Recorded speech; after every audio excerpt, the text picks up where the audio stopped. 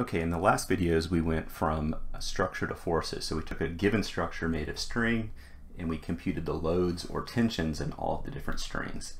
Now we're going to use a procedure to show how we can use graphical statics to design structures. So just as a very simple example, I'm going to take a suspension bridge here. So I'm going to put two towers across a body of water, and my deck is not connected to the bridge because in a suspension bridge it's actually the cables that hold it up. It's not the connection to these towers.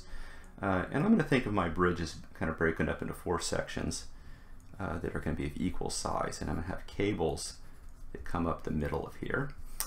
And I'm not quite sure what shape I want, but we know the shape I can't be arbitrary. It has to be given by the force balance. So I'm going to just kind of sketch something that looks like I might want it. So I'm going to want it to be symmetric looking. I'm not quite sure what I want the angles to be, but maybe something like that. So I'm just going to sketch it in pencil, something along the lines of that. Now let's use our graphical procedure to actually analyze what's going on here. So we're going to have a string structure or cable structure, and using our graphical technique we need to label our regions A, and then between this string I call it B. We're going to have a string here, so this is going to be region C. We're going to have another one here, so I'm going to write that below the bridge, D, region E, and region F. And now we know that we need to draw our load lines, because what I'm going to imagine here is that this deck, right, this section is all being held up by this cable. So I have my load P, P, load P, and load P. And since the decks equal size, the loads are going to always be the same. So now let me draw my load line. And so remember, the load line is nothing more than this vertical line. And we're going to use 1 inch as our unit. So there's 1, 2, 3, 4. So this is, I'm going to label as point B, C, D, E, and F. So B to C is this cable, that's this load here. C to D, this load, is this cable here, separating region C to D, and so on. Okay. So now by symmetry, we can kind of see that if I set this angle here and this angle here to be the same, I'm going to have a triangle that's symmetric about the center.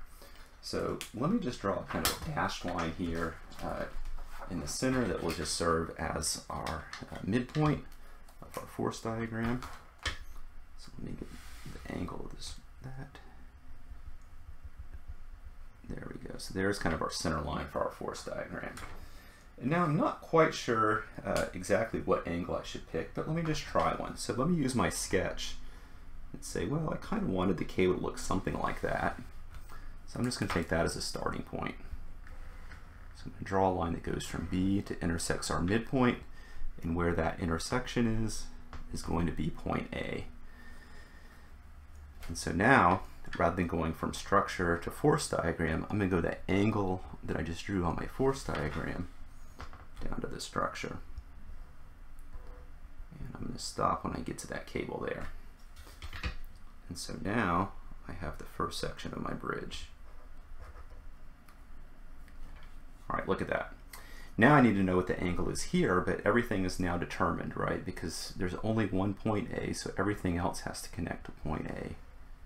And so now again, I take the angle from the force diagram, bring it down here. There's my cable. The one in the middle is nice and easy because it's just a horizontal line. So D to A, it's just going to be a horizontal line here. And then by symmetry, the other side of the bridge should pretty much look the same. And by pretty much, it should look exactly the same. So I'll just sketch in that line. And then the last one.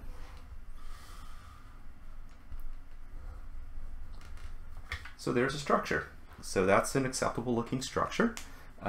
Looks pretty good. I like kind of the form. The proportion seems about right. But maybe we say, maybe I want this a little shallower and I want to see what that looks like. So I can take the same technique, but I can move, let's say I move point A out here. All right, so the force diagram is going to look basically the same. It's just going to be kind of elongated out to the left And in the interest of time, I'm just going to do half the structure because there's no need. So let's start here. So we'll start at the same place at the center line, which is horizontal. Let's do C to A.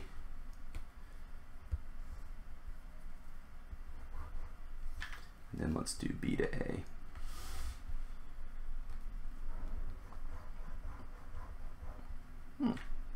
All right, so that's another acceptable structure. So I can bring the cable down and thus make the tower a little bit lower, but at the expense of increasing the tension. So I can also say, well, maybe I want to decrease the tension and make it a little bit steeper. So I could move point A there. And again, same deal.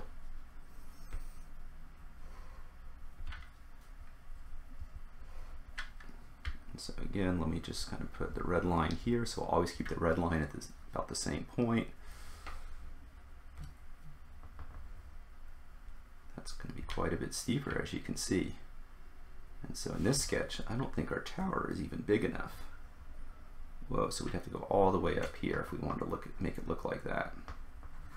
So we'd have to extend that tower upwards and make that cable a little bit longer. So there's three solutions to our problem. And so now we kind of see that we can go back and forth between forces and the form or the shape of the structure. So in the next video, we'll build a slightly more complicated bridge.